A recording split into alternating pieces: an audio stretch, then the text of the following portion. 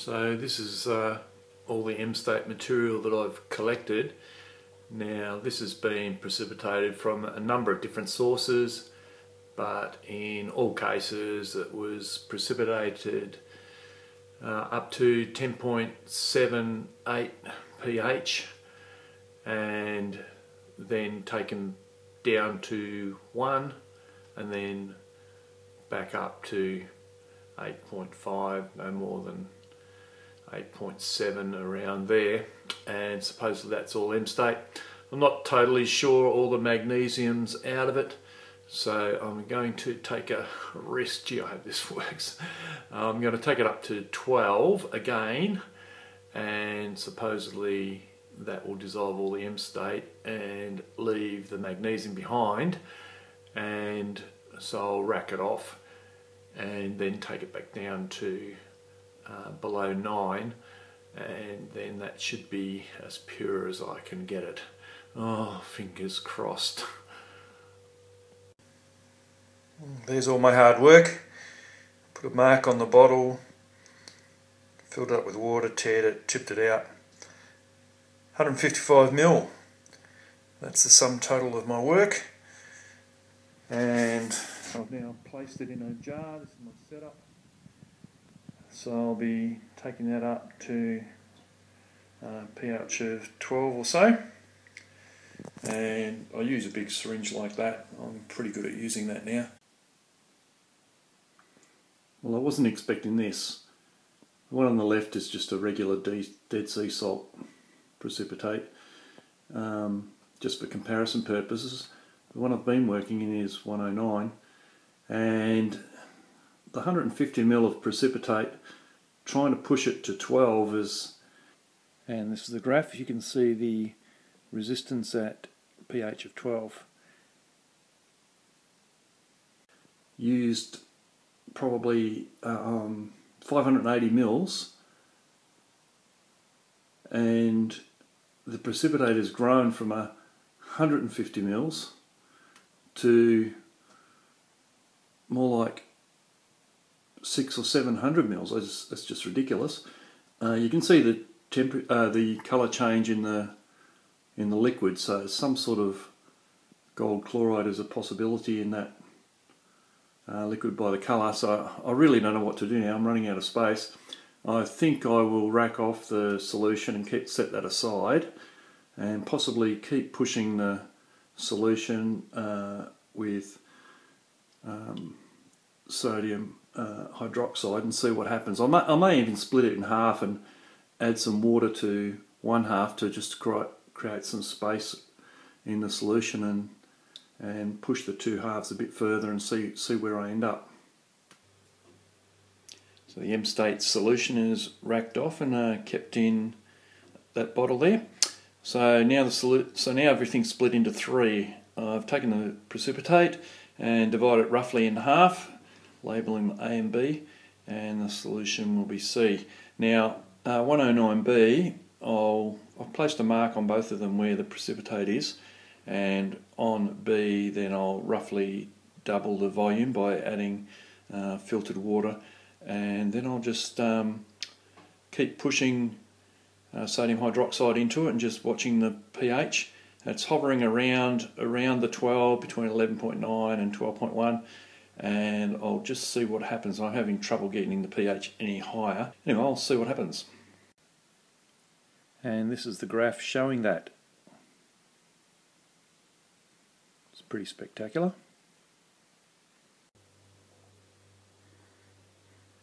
B, I was able to press along with the pH 12.1 quite readily, and you can see I've accumulated about 100 mil extra above the mark next to the grey tag there, and you can probably see it's got a little bit of a gold tinge to it. I've been totally unsuccessful with 109. Its pH came in 11.9. I've not been able to get it to 12.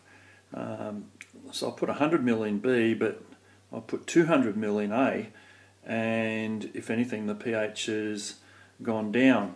So it's been often at 11.6 and 11.7. I've double checked it against a buffering solution, and it seems to be accurate. And yet the water container that I've got the meter sitting in is reading 12.3, 12.4, and that is just fresh water that has just been dipped out of 109A and has been managed to take the pH up. So what I think I'm going to take a risk at doing is putting some water in 109A and see what happens with the pH. I suspect it might actually go up, and it's something to do with having the space. Alright, I'll try that. Okay, by adding 400 mils of water I was able to get the pH to rise from 11.6 to 12, and as I added another 600 it didn't go above 12. And this is the graph. You can see the resistance at pH of 12. I did put a fresh washing water for the pH meter, and as you can see that's reading 12.4, 12.5. So there's enough base in the 109 solution to cause it, when diluted further, to go to 12.5, but not enough to be able to take it above 12.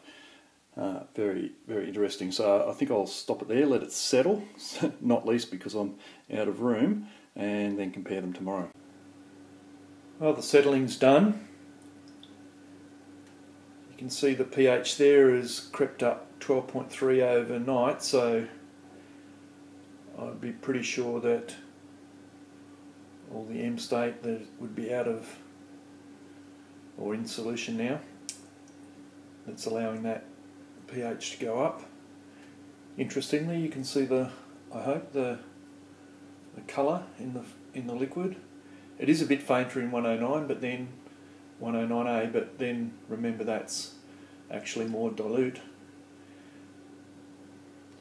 So I was pretty scared, but I'm hopeful I'll be able to recover something out of that. I'll probably filter the precipitate as well. But as for now, I think I'll rack off A and B into the same bottle, although I'm going to have more than a bottle, and then hopefully get a precipitate by taking the pH down again. So far so good. All the liquid's been racked off and stored away, and the precipitate, then I've got an upside down cordial bottle which I usually use for something else. You don't really need a tap on it for this, and I've just got an arrangement of filter paper and so on in it, which I've put all the precipitate in there, and so it will filter through there overnight. So it's been going for about 5 minutes now. So I think we're on the way from worries to the next worry, what's going to happen, whether I can reclaim my precipitate. After getting up a couple of times during the night, you can see how much I've collected in 109A from the filtered precipitate. It's pretty much stopped, but I put a coaster wrapped in Glad wrap on top of the precipitate, just fold it down with a skewer, and I've just sat a drink bottle full of water on top of it just to compress the last bit out of it. It seems to be getting some more out, and I may even add some water as a separate reclaim operation if it looks okay.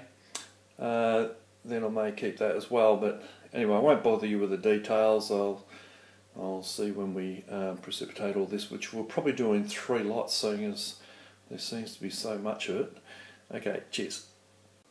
Well, it's working. I've started on apparently the weakest solution with a lighter colour, and it's taken 150 ml to get the pH down to 11.9 from 12.5, which it had crept up to overnight. And I'm just using just hanging my syringe there and putting a measured amount in it. It's got a little tap on it. I'll just try and zoom in close. You can just see there's a precipitate in suspension there. So it's going, I'm pretty sure it's going to work. So I'll take that all the way down to 8.7ish and then back up to 10.78.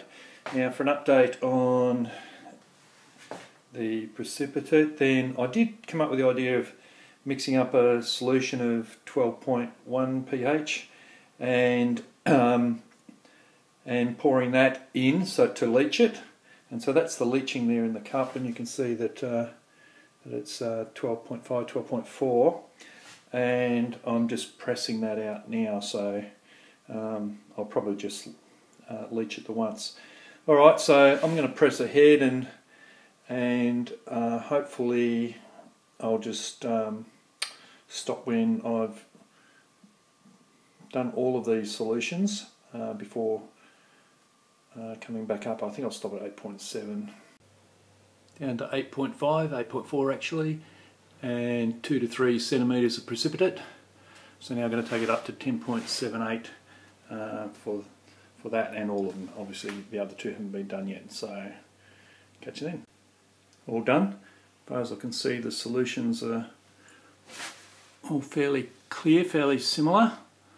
Maybe 109A is, or 110A has got a bit of a yellow tinge, but then again it has got the yellow marker in it, pH meter. So C and B have settled a little bit, whereas A is, I only just finished that just then. You can just see the precipitate coagulating. It's very fine while you're stirring it, but it very soon aggregates itself.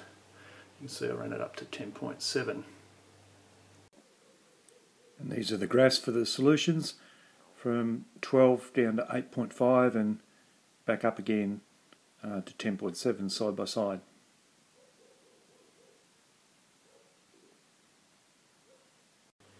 Never a dull moment. After 20 hours of settling, then B and C are completely clear. C's got a coloured glass, so it doesn't look quite as the same clear colour, but it is.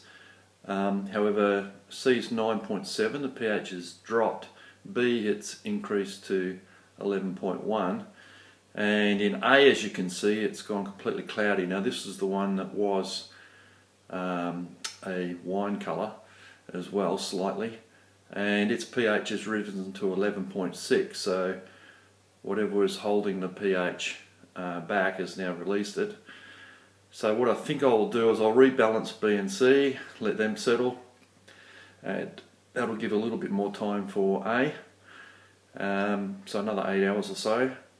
Then I'll rack off B and C and then keep that precipitate, and then A, I think I'll split it, and the first one of them I'll run back to 1 and see what happens, and then decide what to do with the other. Well, A was split into 1 and 2, and 1 was taken down to pH of 1 and the other up to 12, and neither of them cleared and neither of them did the precipitate dissolve. So I racked off the solution, threw the precipitate away, and both of them I heated in the oven. Didn't boil it, but brought it to close to boiling for a couple of hours, and that was the result, just managing the pH. So now I'll take them both down to 8.5 and see what happens. Well, that was a success. They were both taken to 8.5 and then up through to 10.7. They're settling out nicely. Just finished that very minute. If I zoom in there, you can just see the precipitate forming and dropping out. So that'll be it. I'll let that settle, rack it off and put the precipitate in with the rest. So this is the graph where A2 was brought back to pH of 8.5 and then it was brought back up to 10.7 along with A1, which was carried all the way from 1 all the way up to 10.7. End of a saga. So it's all back together again. It hasn't quite fully settled, but you can see from the mark down there on the bottom that it's well above that mark. That will settle down overnight. It tends to compress down. I'm happy that I've reclaimed everything after the purification process. So